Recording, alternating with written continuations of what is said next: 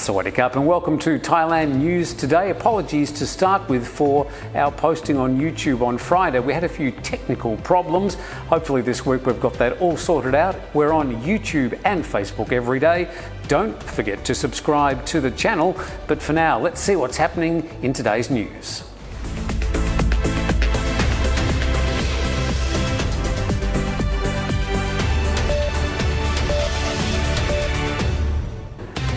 Gunmen in Thailand's Pattani province in the south shot dead an assistant village headman yesterday whilst he was exercising in a playground.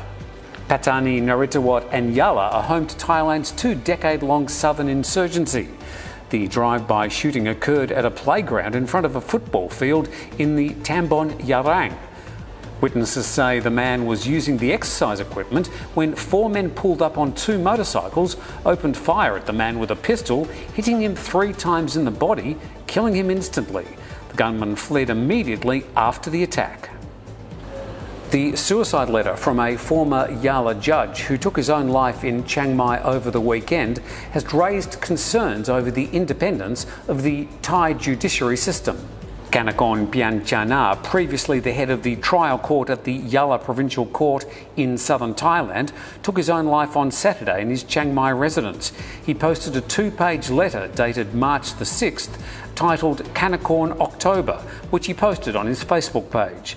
The letter mentioned the incident last October when he shot himself in the Yala courtroom after begrudgingly reading a ruling he said had been influenced by a senior judge. His letter continued to criticise the independence of Thai judges. The International Surf Lifesaving Association has just released a new document. It's called Lost at Sea, Thailand. The study highlights the dangers of the moody Andaman Sea that surrounds the island of Phuket in southern Thailand. The document notes a total of 253 deaths and 417 serious injuries related to drowning incidents since May 2012. The document calls for Phuket officials to assist local lifeguards to create a unified professional lifeguard force for the island. Only then, they say, will the grisly drownings, jet ski accidents, vessel collisions and snorkelling deaths begin to recede. Responding to a Facebook posting over the weekend, the Deputy Agricultural Minister, Tamanat Prompao, is embroiled in yet another controversy. The minister admitted today that his assistant met a man who was reported to be hoarding face masks, but he denied they discussed the mask trade. The post alleged that Tamanat's close aide had a hoard of 200 million medical face masks for resale to China. He said on his own Facebook page there was a man hoarding masks for sale, but emphasised he had no connection with the man who he named. But he did admit that his aide met the man at the Marriott Hotel in Pratunam, Bangkok. Tamanat, also known as Manat Boplom, was convicted of conspiring to import heroin to Australia in 1994 and sentenced to 6 years imprisonment. He served 4 years, then was deported upon his release.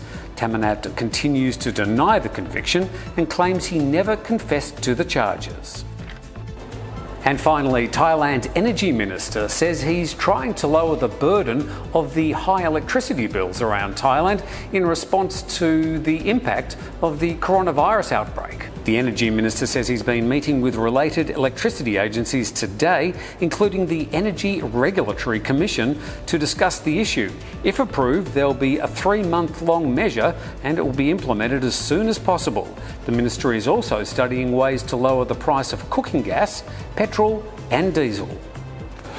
Well, that's it for today's Thailand News Today. Please subscribe to the channel. We'll be back again tomorrow with some more news around Thailand on Thailand News Today.